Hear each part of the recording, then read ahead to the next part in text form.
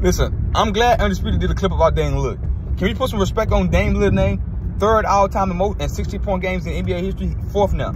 He got 4th, only behind the great Kobe Bryant and Wilt Chamberlain. And everybody behind Wilt Chamberlain. All right? Got 60 on 29 shots on 10 free throw attempts. That means he launching that ball thing deep. He launching that thing deep.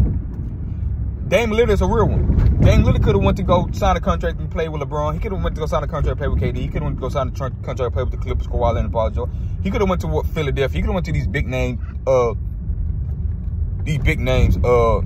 thing. But what he doing is he getting a lot of stats and accumulating a lot of stats by being a solo act. And people gonna respect his game for it. He 4th all time to Kobe Bryant, 3rd all time to Kobe Bryant and Wilt Chamberlain. And he got what, 15, 16, 50-point games?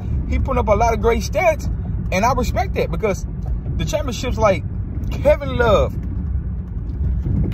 Chris Bosh, especially Kevin Love, because he was putting up crazy stats in Minnesota. They wasn't winning shit. But he would have been a Hall of Fame at putting up 25, 15 rebounds a night his whole career, just doing that. Now you want to go sabotage your own individual stats for winning, and you don't get the credit you deserve. Me personally, I love a dude that sacrifices his own stats to go win, but the media don't care about Kevin Love winning a championship. I'm sorry. They don't bring up one-time NBA champion Kevin Love. Oh, he's an NBA champion. No, they don't care about that. They don't care about Chris Bosh winning them 2 championships with Miami. No. Charles Barkley is a name he on TV because besides personality, he's great on TV. But he got that job because he was a great individual player. He never won. Allen Iverson, the answer? A great individual player. He never won. But we still know who AI is. We still know if he was 6'5", 6'6", he would have gave Kobe them work. Crazy. He gave him work at 6'4". He would have been up there one of the best of all time with them if he would have been taller. We all know that. You know AI was cold.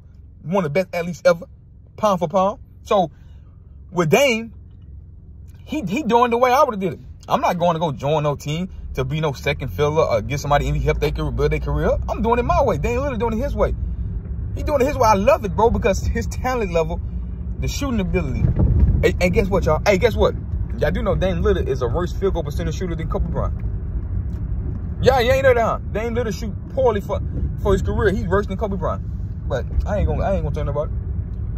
But y'all fools think LeBron James and Giannis them better shooters than Dame Lillard, because y'all bring up Kobe field goal percentage all day long. They bring up Kobe field goal percentage all day long, but Dame Lillard one of the greatest shooters I've ever seen in my life from the free throw line, but from the field he shoot under 44%. He shoot 44% from the field. That's worse than Kobe Bryant. And LeBron James. So LeBron James by that metric is better shooter than Dame Lillard. Maybe got this with the height and the shot attempt that they take. I'm just saying. Come on, bro. So anyway, y'all fools out there. Like the dude just coming on my video talking about Kobe worst field goal percentage in your top 5. What about Dame Lillard? He 4th most 60-point games ever. LeBron James is better shooter. Is LeBron James better shooting than Dame Lillard? I framed this question for y'all. LeBron James is a 50.5% career field goal shooter. Dame Lillard is a 44% career field goal shooter. Who is the better shooter? Answer that question. Comment down below. I'm out.